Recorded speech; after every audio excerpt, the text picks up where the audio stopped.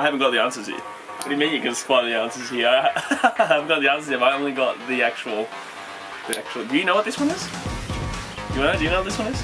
Oh, well then we're off to a good start. Hey guys, so today on BKRsport we are here with Mel. You guys know Mel, my partner, and Richard, my little sister. Today we're going to be doing, because basically it was Australia Day yesterday, and yes, I didn't upload yesterday because of a few complications. Forget about that, we're here today. They were doing wait, no, we're not doing Australians, doing Australian slang. Fijians trying to guess Australian slang. Because obviously going to get into the Australian spirit, and these guys have no idea, absolutely no idea, because they've, well, Mel's been to Australia once, but yeah, no. Mel should have the advantage over Richard because she lives with an amazing Australian man. Can you get loud? Just be loud, just be like out there, outgoing, you know, bang. Woo! Bang. No, not literally bang. What do you reckon? You reckon you're gonna beat Mel? Well done, brilliant. That's the wise words of Richard over there. That's the wise words of Richard. Anyway, let's just get straight into it.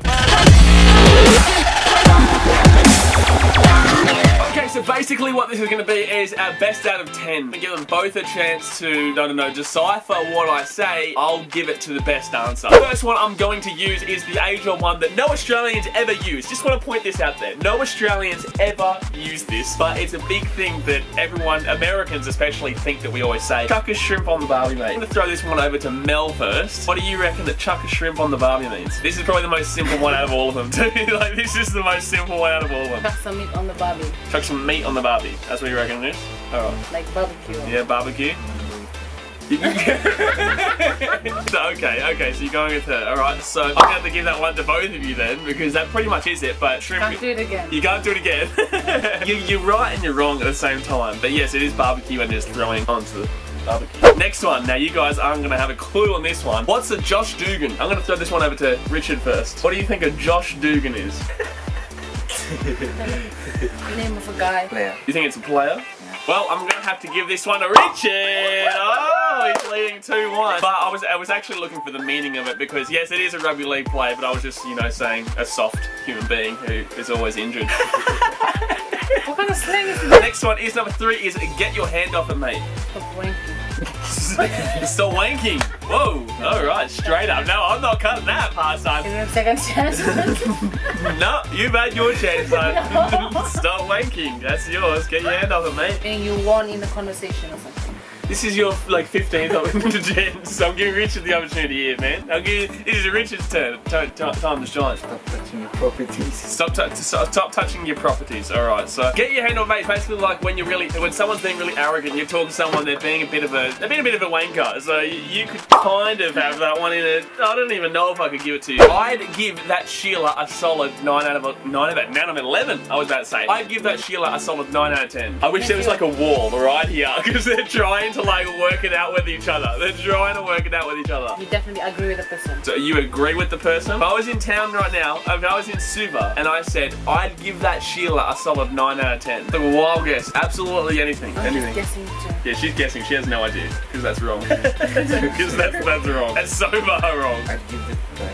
So you're saying that you would give a guy a solid 9 out of 10. So the 9 out of 10 is like a rating of looks. That's the answer basically. So I'm going to have to give that one to him because it's actually, I'd give that shit. So you're saying that she's really good looking. So it's like 9 out of 10. But this guy's always thinking that guy. You did say rating with your 15th opportunity. Like, you've only got one opportunity. You can't just say, oh yeah, no, this one. Oh, this one. Oh, this one. Next up, we've got, gonna head down to the bottom of this arvo for a slab. Head to the pub. This arvo for a slab. For a drink. Go to the bar for a drink.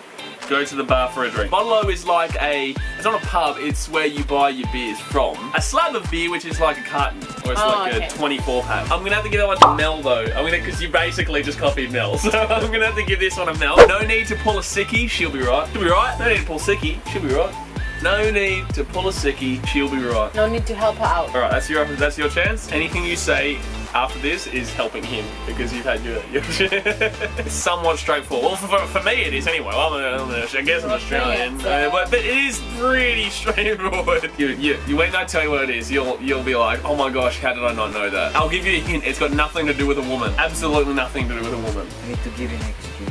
No need to give an excuse. It's okay. So Richard gets this point. Richard gets this point. You know why? Because it's what sicky's like. You're calling in sick for work. A sickie is just calling in sick for work. And she'll be right. It's just like, it's okay. Next up is, oh, here we go. Gallon is having a sook again. I'm pretty sure Mel's gonna get this one. I'm pretty sure Mel's gonna get this one because she'll definitely know one of those words.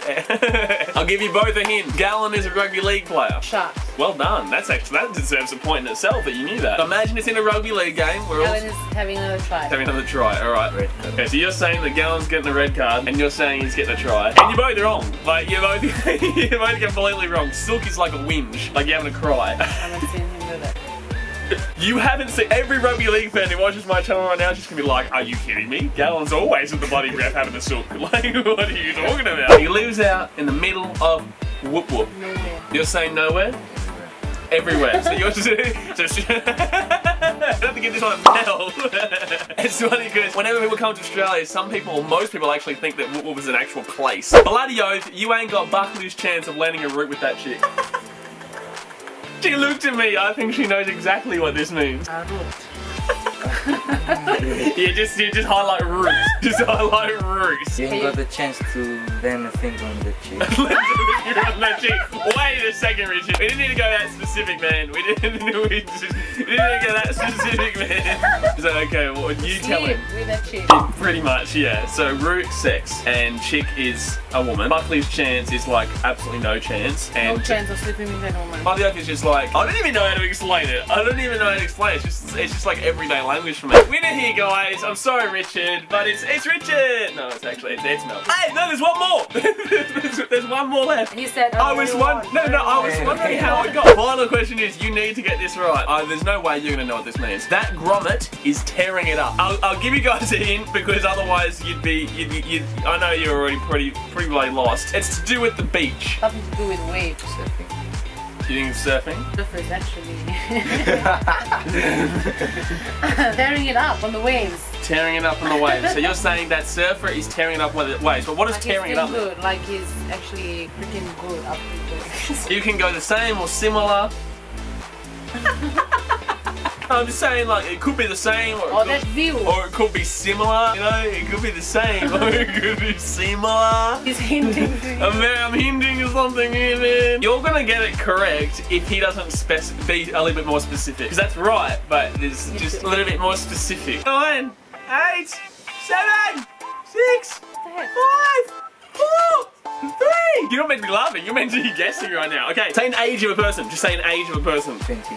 20. No, okay, Mel wins. A young surfer, like a grom is like someone, a child, and tearing up on the waves. That's what a grommet is. Anyway, guys, that's gonna be it for today's video. If you did like it, please give me a big thumbs up so I know that you're enjoying this content. Wow, that was so late. At least, oh wow. No, I'm not putting that in there. There's no way I'm putting the thumbs down in there. Oh, for Richard, since he lost. Oh, I was gonna say, I was like, no, don't do that, guys. So the winner today for Fijians guessing Australian slang was Mel. Good old Mel. Unfortunately for Richard, you know, he's not going to be tearing it up as a grommet anytime soon. If you guys enjoyed this video, if you guys had some fun, go and hit the subscribe button below. Don't forget all this in your subscription feed, and also hit the little ding-a-ling-a-ling notification bell. I want to hear a ding-a-ling-a-ling. Ding-a-ling-a-ling. No, make it loud, like ding-a-ling-a-ling. Ding-a-ling-a-ling. A little ding-a-ling-a-ling notification bell so you get all this in your subscription feed, and you get a notification every time BKRsport uploads a video. Thanks for watching, guys. Catch you later. See ya.